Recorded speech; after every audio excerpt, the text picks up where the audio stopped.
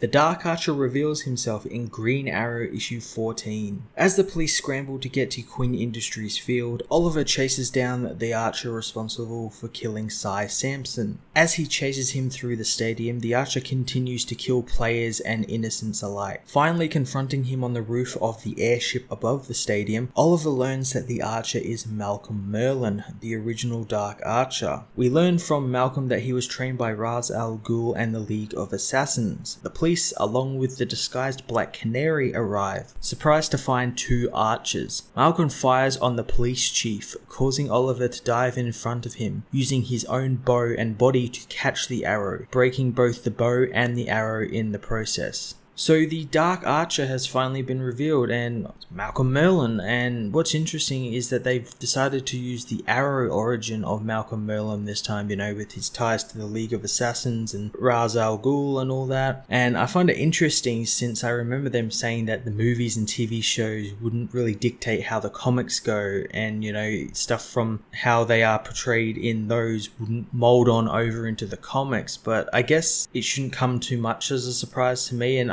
since stuff like Supergirl in the comics is literally the TV show version now. She's working with the DO and National City and all that sort of stuff. Apart from the Malcolm reveal, this issue was kind of short on story, and the chase was cool. I like seeing him chase Malcolm through the stadium and everything as Malcolm's killing people and killing them in the name of Green Arrow, using the Green Arrow arrows and everything. But Black Canary's job is to discover the Archer's identity, and it has been since she decided to go dress up as a cop and try and infiltrate to get the arrowhead and everything. And it's kind of useless since Oliver finds out who he is himself. So I guess they needed her to do something since she was kind of just in the background this whole time. But I don't know why she couldn't have gone after that Vice Squad that we saw a couple of issues back that were going around town killing people. That would have been really cool. It would have been cool seeing her track down the different squads around the city and everything. That would have been really cool. And it would have given her something to do as well. I'm going to give this issue a 7 out of 10.